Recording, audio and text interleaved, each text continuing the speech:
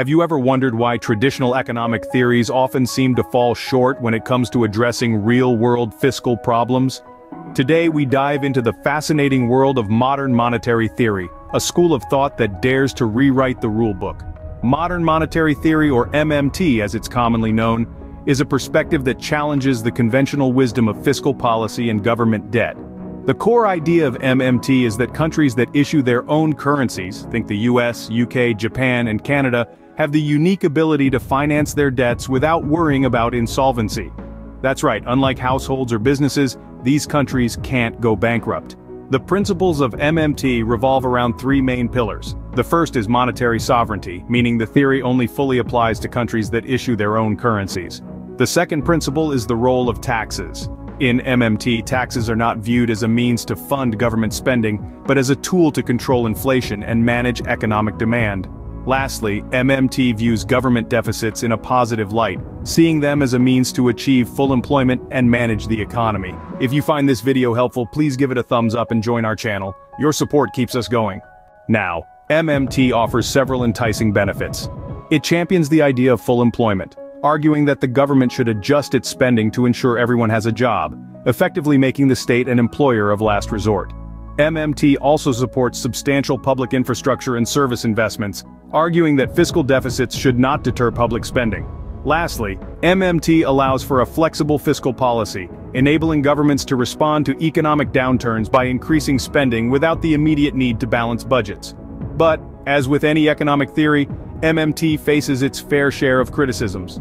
Critics argue that unchecked money supply growth could lead to inflation. They also raise concerns that excessive money printing could undermine currency confidence and cause devaluation. Additionally, the flexibility offered by MMT could potentially lead to fiscal irresponsibility if not managed wisely. Output. Recent developments have also influenced how MMT is implemented.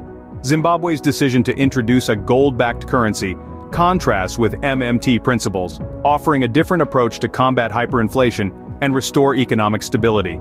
On the other hand, the advent of central bank digital currencies could revolutionize monetary policy, potentially allowing for more direct implementations of MMT policies like public funding and universal basic income. Several case studies offer insights into MMT's practical applications. Japan, for instance, has maintained low inflation despite high public debt, supporting MMT's argument that sovereign issuers of currency can sustain larger deficits. Meanwhile, Zimbabwe and Venezuela provide insights into the risks associated with expansive fiscal policies in an undiversified economy. Addressing these criticisms and mitigating risks involves strategic taxation to control inflation, targeted spending to align with the economy's productive capacity, and institutional reforms to ensure the transparent and effective implementation of MMT principles. In conclusion, modern monetary theory offers a transformative perspective on fiscal policy. It suggests that with proper management, monetarily sovereign countries can leverage their fiscal capabilities to enhance economic stability and public welfare. While MMT promises potential benefits like full employment and enhanced public services, it also presents significant risks, such as possible inflation and political challenges. As with any theory, the proof of its effectiveness lies in its practical application and outcomes. Thank you for watching. If you enjoyed this video, please like it and join our channel. Your support is what makes these videos possible. Thank you for sticking with us through this comprehensive guide. We hope it has given you a deeper understanding of modern monetary theory. Now we'd love to hear from you. Do you think MMT could be a solution for economic disparities in your country? Or do you believe the risks outweigh the potential benefits? We encourage you to share your thoughts and join the discussion in the comments section below. Don't forget, your voice matters in these complex discussions. So, what do you think of MMT? We're excited to hear your thoughts. Stay tuned for more insightful videos on economics and beyond. Before we wrap up this video, we want to emphasize the importance of your voice in these discussions.